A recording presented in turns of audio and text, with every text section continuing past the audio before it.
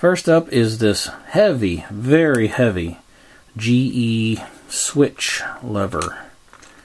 It has these pins that you can relocate to change how far it swings. And on the back, it really just rotates this square hole that I'm assuming would hook into some sort of heavy-duty switch, so this would give you some serious leverage. And there's the information on it.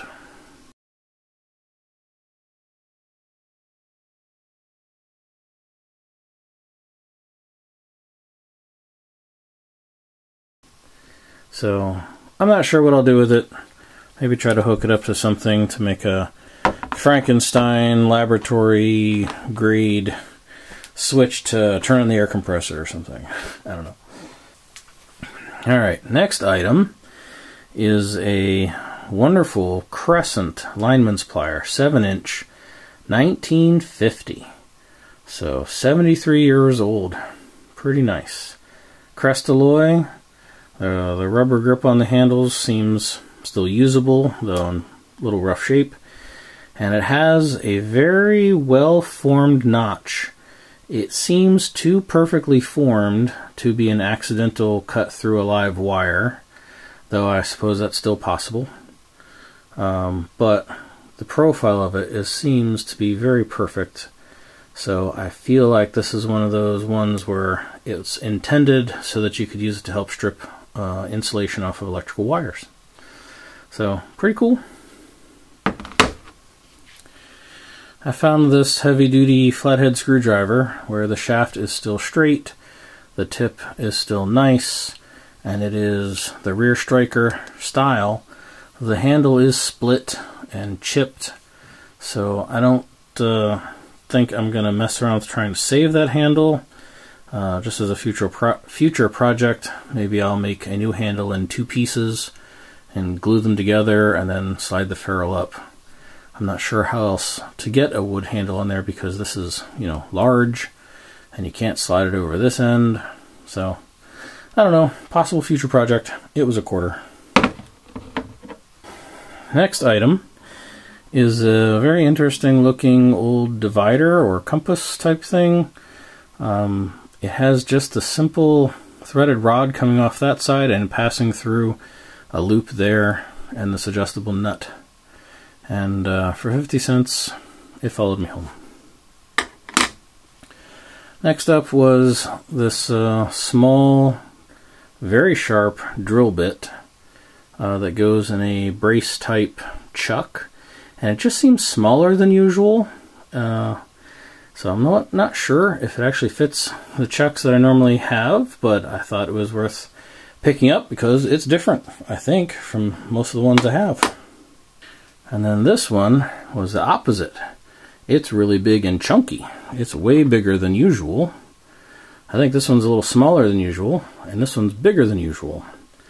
So when you look at this one, it says Cleveland T&D Co., Cleveland, Ohio, USA.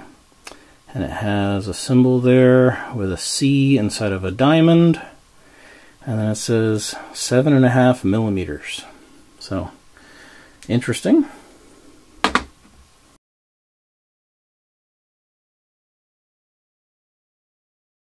And then here's another drill item that I don't think I've ever seen before.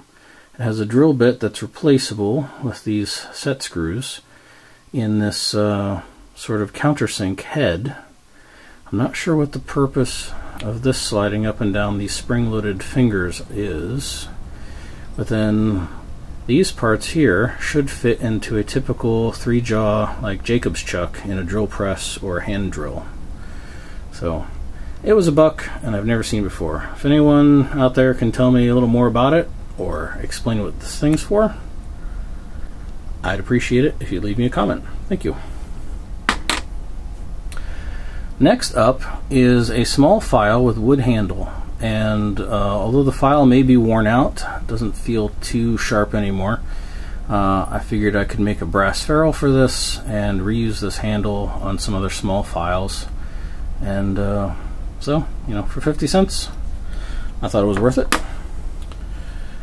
And then next up is this interesting looking punch.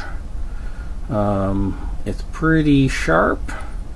It's got a two-sided knurled grip, which is unusual, instead of the usual four-sided or round with square head. And here at the tip it says DAR-VAN.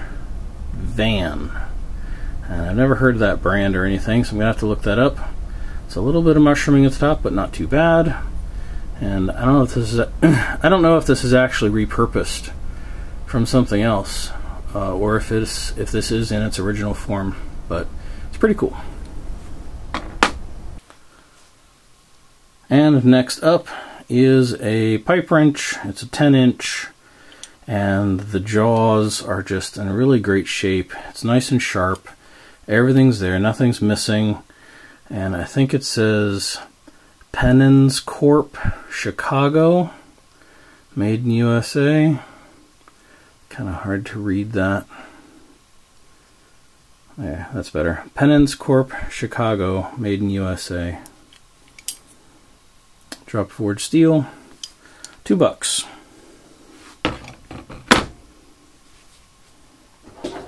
And last but not least, a very interesting tool that I've never seen before.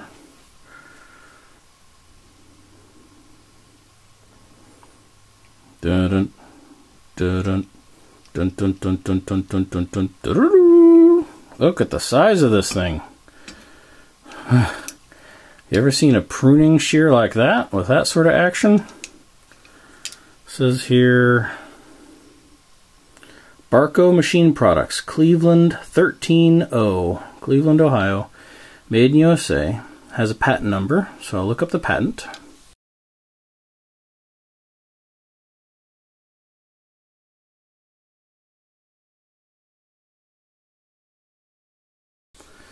And without getting my fingers in there, it's a pruner.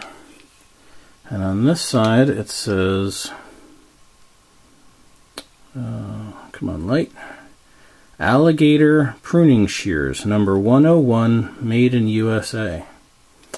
And it has this interesting little tab here that you can pull down, and it is the lock.